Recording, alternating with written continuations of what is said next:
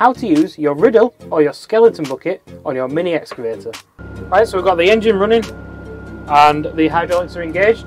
For the riddling process you will want about 50% revs. You don't want to go crazy, but you do need some engine power just to make sure the arm will move quick enough while riddling. Then just scoop up as if you was digging up a normal trench or digging a hole.